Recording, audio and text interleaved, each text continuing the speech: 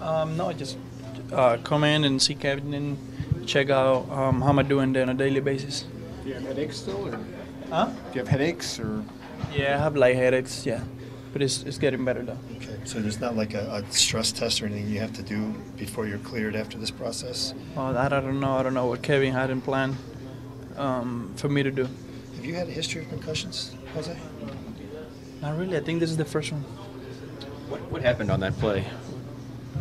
I got hit right on the face with the Miller's knee, and after that, just things spinning around, and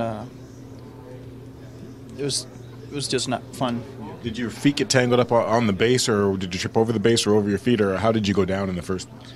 I reached for the throw, and then I stuck with the base, so I fell down, and then at that point, I got nothing to do. Like I couldn't get out of the way at all. Just try to make a play, and then I got hit.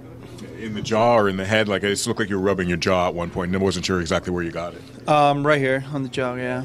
It's like a boxer, right? You just took one. A little harder than that. It was a guy running full speed with his knee, but yeah, it's not fun. But nothing we can do about that. You got the concussion, but any damage to the jaw at all? Any problems eating or chewing or anything? He was just sore. It's still a little sore, but nothing concern.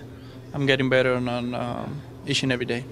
You fully expect 7 days to be it, right? You'll be back in 7. That's what the. Yeah, absolutely. I mean, if there's nothing nothing new, I'm progressive on the regular dailies. How different of emotion was that on the double play because of where you were positioned compared to where you usually are? It looked a little different having to come in on that double play. Do you think that had any impact? Or? Not really. Just got a reach for a throw, and then I stuck with the base, and it was just baseball right there. What's the most disturbing aspect of that series as a whole when you look back at it for the club? I mean, literally, it's over, It's nothing we can do at this point.